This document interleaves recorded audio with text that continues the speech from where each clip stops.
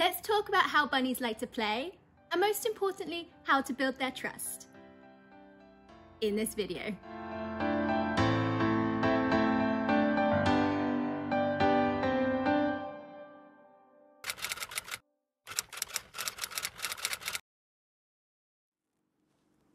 Hello!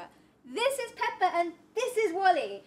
And I am Leanna, I'm a clicker trainer and rabbit behaviourist, and we are the Bunnies Brigade. We are on a mission to get people rethinking rabbit care by proving how intelligent bunnies really are. Wally, you are not helping the cause. This is the second part of a two-part series where we're discussing why rabbits are misunderstood and how we can change that.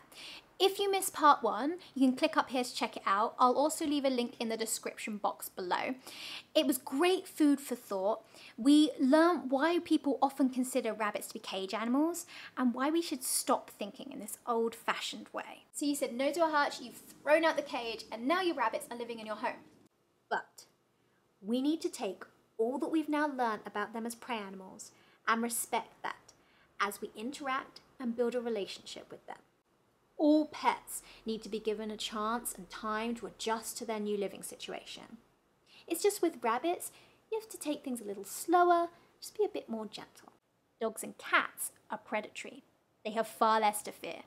And with the exception of a few shy cases, that means they can much easier and much quicker adjust to us and the weird human things we do. The way an animal plays is a reflection of their instinctual behaviour. Play helps them improve their survival skills. For example, a dog sometimes likes to play rough, which lends itself to them learning how to kill their prey. How do rabbits play? What's a rabbit's instinctual behaviour? Hey Wally, I feel like in hindsight we should have saved that watership down quote for this video. Because there's a little more to it. All the world will be your enemy, prince with 1,000 enemies. And whenever they catch you, they will kill you. But first they must catch you. Digger, listener, runner, prince with the swift warning. Be cunning and full of tricks, and your people will never be destroyed. I'm just going to say again, read Watership Down. It's so good at giving insight into a rabbit's perspective. And understanding how an animal perceives the world is so essential to building trust and successfully training. Digging and running. In his book, Richard Adams liked to describe these as gifts given to rabbits. These are instincts to practice escaping from predators, preparing burrows to safely hide. Chewing. Chewing is a part of digging, and they have to do it in order to keep their teeth healthy. It's super important to provide your rabbit with toys they're allowed to dig in or chew on to their heart's content. This is behaviour that cannot be avoided, so we have to redirect this energy onto those toys, instead of your carpet, walls, wires or furniture.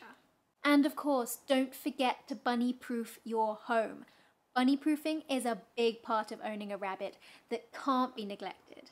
In a rabbit's eyes, they go to a lot of work to scout out and establish their escape paths. So let's respect that. Ask yourself, is this wire or is this bag in a potential rabbit escape path? If yes, remove it or bunny-proof it. Instead of that killer hunting instinct that I mentioned with dogs and cats, as herbivores, rabbits forage for food. So they're all about their foraging toys. I do like to browse the dog toy section for any of those toys that are designed to stimulate the finding instinct that dogs do have, because they're great for our little foragers.